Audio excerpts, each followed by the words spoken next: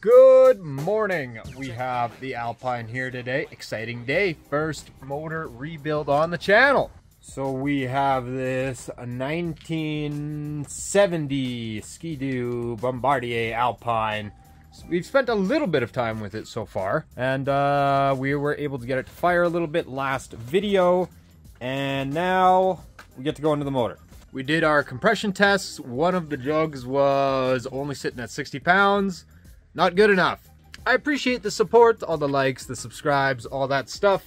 I'm gonna get right into this thing. We will tear down that top end and see how it's looking. And I was able to source some pistons, but we need to get it torn down before I can order parts, because I don't order parts before I know what the problem is. I mean, obviously we're gonna need rings and stuff, but I gotta check out that cylinder too. See what kind of shape it's in. You mean I don't need tools to take that off? Whoa, technology!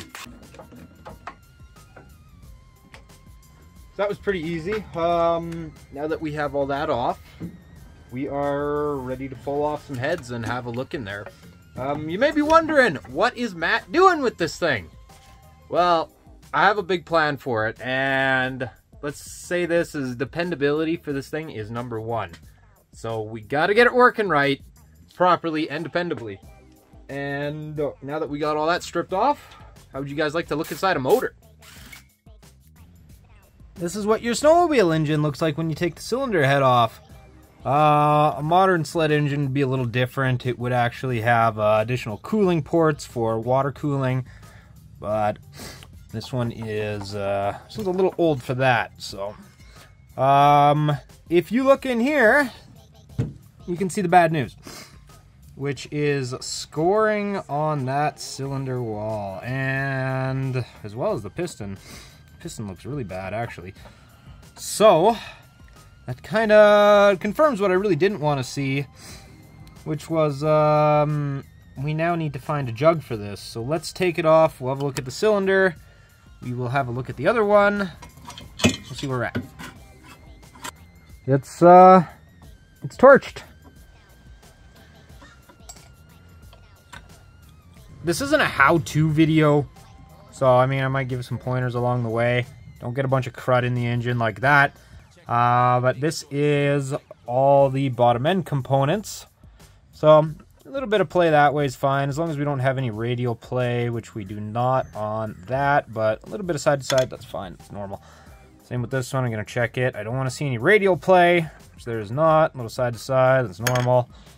And yeah, this basically is going to sit here with a bunch of cloths in it until we can track down some parts. Anytime you're doing an engine, keep your parts where they need to go. Don't be mixing up cylinder heads or jugs or pistons or anything like that. So this was our bad cylinder, which was PTO side, so clutch side. And you can see that this one is torched.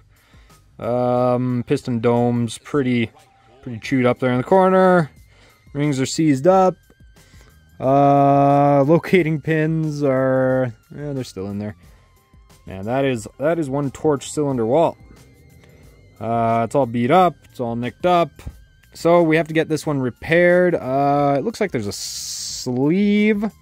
Basically, rule of thumb is that on any of these, you don't want your fingernail to be catching on any part of the cylinder walls.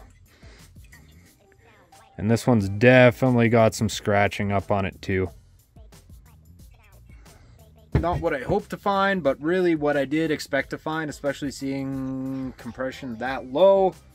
So we got carbs out, we got all sorts of stuff out. But what I got to do now is I have to go and source a little bit of parts for this thing. So bottom end's good. I was able to get it to fire, so we know the electrical's fine. We're going to leave this engine out here open on the table while I try to track down some parts for this thing.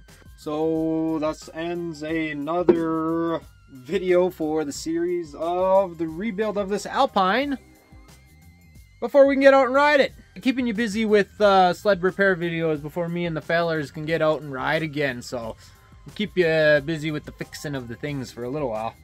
I'm going to hop on the computer and start looking for some parts. We're going to need carb parts. We're going to need engine parts. We're going to need all sorts of parts. Thanks everybody for watching today. If you're one of my Alberta brothers, heads up. I think I'm going to have some Alberta Snowmobile Show tickets to give away for you coming up in the next few weeks here. Not promising that, but I should have some tickets to give away.